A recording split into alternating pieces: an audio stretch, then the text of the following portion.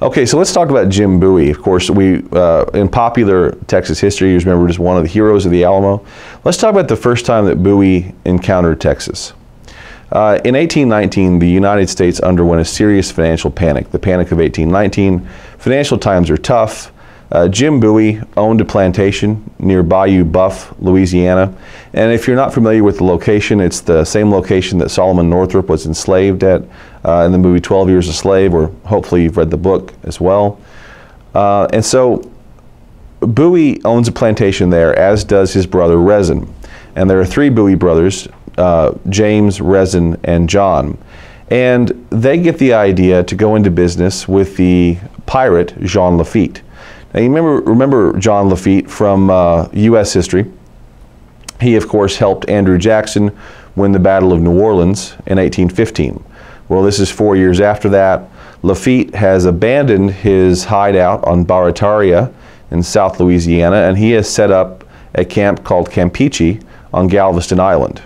This is before Anglo settlement of Texas. This is when Texas is a backwater of New Spain still. And Lafitte has begun smuggling in African slaves from Cuba. And of course, as you know from U.S. history as well, the international slave trade had been outlawed in the United States since January 1st, 1808. So the Bowie brothers know this is going to be an illegal operation. They go to Jean Lafitte, and what they do is they begin purchasing African slaves. Bowie sells his plantation on Bayou Buff to get the startup money for this venture.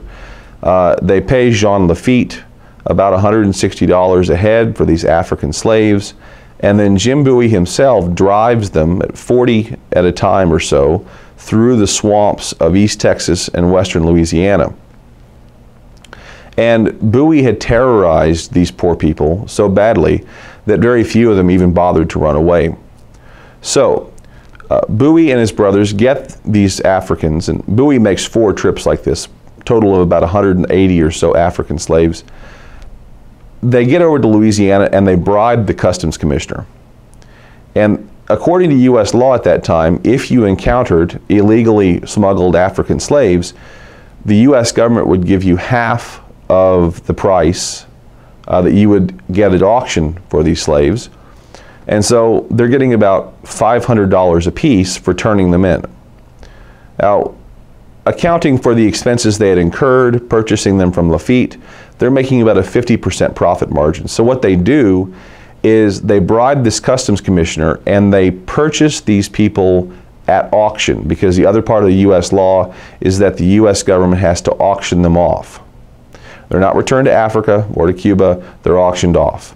And so the Bowie brothers purchased them back at auction for themselves. And that way they actually launder these human beings into the country.